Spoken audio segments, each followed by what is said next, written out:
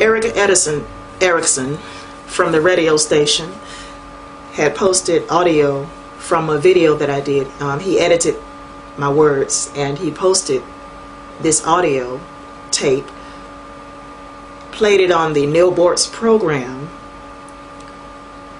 and the title he used is Miss Maxie and the Entitlement Program. I'm sorry, the Entitlement Mentality. Now, you know, he's accusing me of having an entitlement mentality. Now, no time in my video did I say that I want a free car or a free house. I didn't say that I want everything in life for free.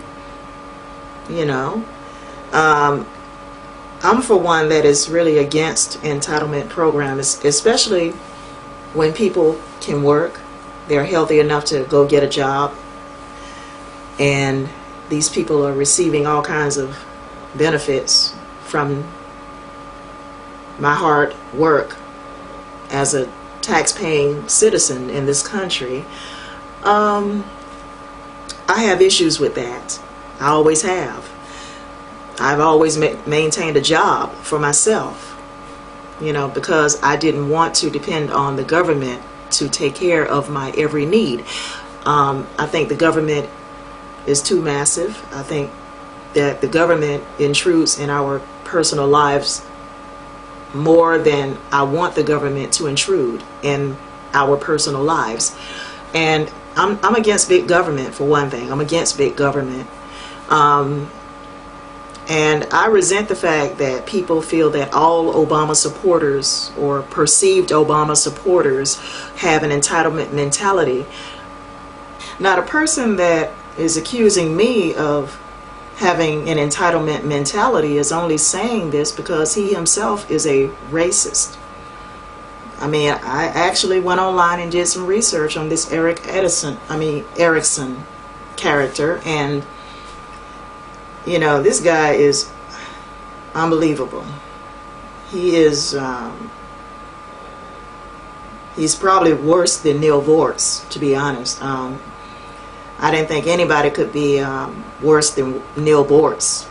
Actually, NEAL BOORTZ made some comments that were very controversial a while back. He said that these urban thugs need to be shot dead in the streets, you know.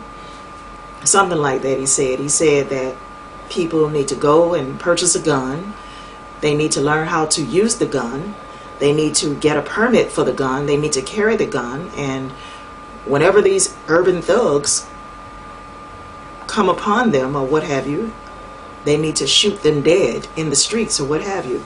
Now, this guy actually thinks that the problem with America is black youth. He actually believes in his heart that the problem with America today is the black youth. I mean, why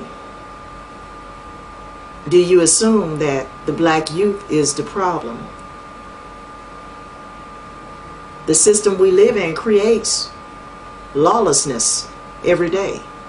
This westernized culture that we live in has created the kind of lawlessness that you see very rampant today among today's youth. So before you make any more racist remarks about shooting black youth in the streets dead, you need to examine your own selves. You hypocrite, examine yourselves. Even though I don't necessarily support all of President Obama's policies, I feel that many of the attacks that are against him is not just based on his policies. It's not just about the fact that people feel he's fundamentally changing the country. I feel that much of the attacks against President Barack Obama is based on his skin color. I mean, I think a lot of it is racism. You know, and a lot of these talk show hosts, radio personalities, a lot of them, I feel, are undercover racist. And that's my opinion. You know, they try to project to the public that they're not racist or they're not prejudiced in some form, but many of them really are prejudiced. They have biased opinions against people, and a lot of them they try to mask their racism the best way they could, the best way they can, or what have you, but I can see right through you.